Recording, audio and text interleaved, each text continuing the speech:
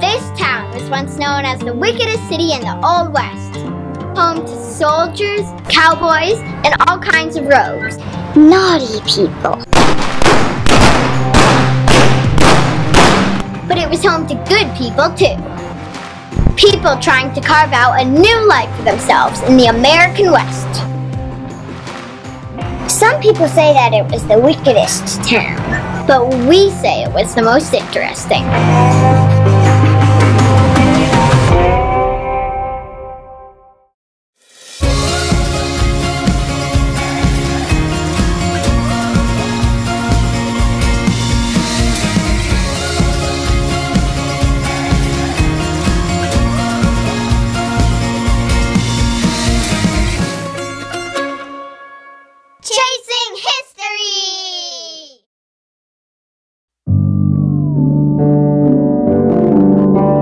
Today we're here at the Boot Hill Museum to learn about the Old West. Yay!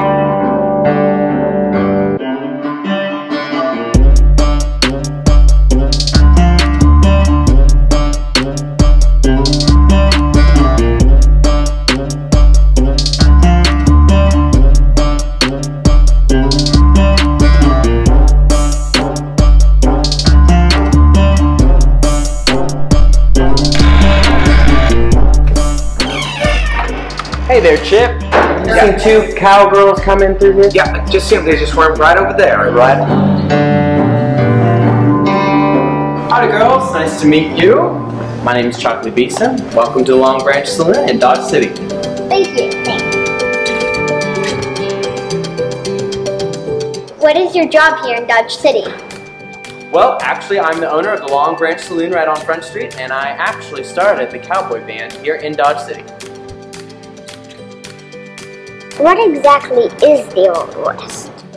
Well, actually, I would say the Old West it's wild, it's west, it hasn't been civilized yet, and we're out here and we're living our best lives. What was Dodge City like back then? Well, I would say it was the wickedest little city in America. It was scary. We had gunmen coming through, outlaws. We were trying to be tamed. It was a scary place, but it was also a lot of fun. What did Dodge City smell like? Well, we were a cattle town, so if you ever smelled cows, or do you know what a cow patty is? It's a little smelly. Nasty. Were there really a lot of gunfights, or was that just made up history? There were really a lot of gunfights here, but a lot of it was probably dramatized, you know, just to have a really cool story. But there were really bad people here in Dodge City.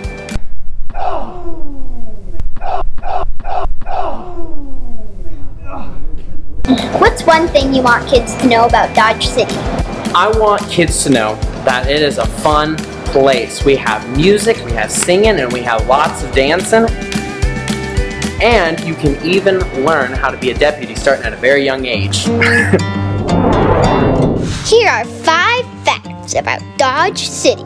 In the late 1800s, buffalo hunters would bring the animal hides to town to sell. Huge stacks of super stinky buffalo hides crowded the streets. They say that's where the word stinker came from. But were they talking about the buffalo hides or the buffalo hunters? Hey! This town loves its nicknames. It's been called the Buffalo Capital of the World, the Cowboy Capital, Queen of the Cow Towns, the wickedest little city in America, and the beautiful, bibulous Babylon of the frontier. Whew, that one's hard to say. I think they should also call it the nickname capital of the world. There's a famous saying, "Let's get the heck out of Dodge." That phrase started here, from when people wanted to get away from the gunfights.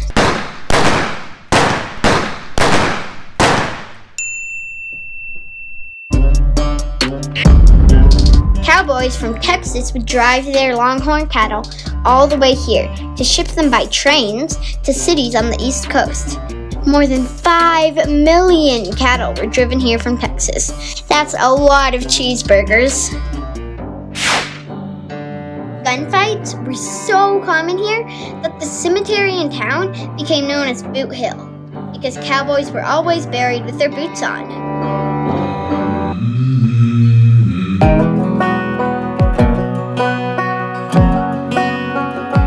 By the late 1800s, the cattle drives and wild days of Dodge City had ended, but it still lives on in legends, books, and movies. And here at the Boot Hill Museum. Hey girls, thanks for coming to see us and for your good behavior. Wanted to do something special for you, make you guys honorary deputy marshals. Thank you.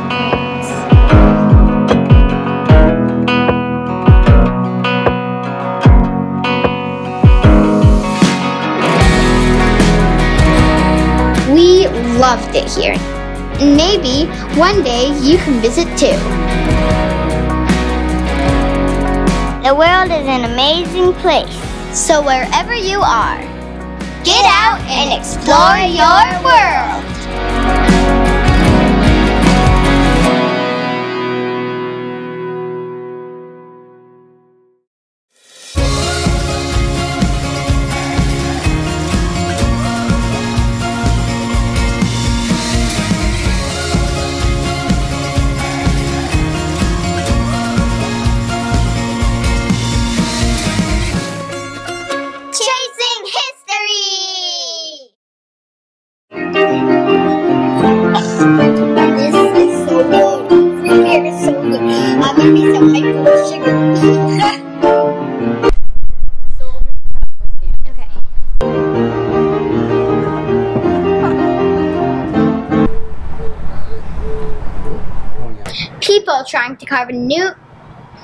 People trying to carve out.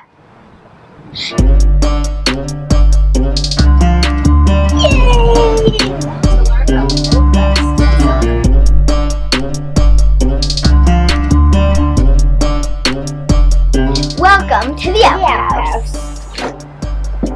What are you looking at? Historic outhouses, where historic people went to the bathroom. It's a very, very small, stuffy building with 2 holes that you go to the bathroom. Not even a building, just a tiny shack. Little shack. Cheers, sis.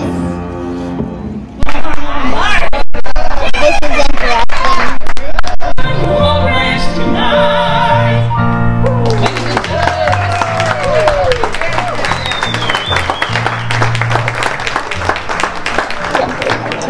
Was that everything you thought it was going to be and then some? Better. Better? That was pretty good. That was good. Glad to hear it.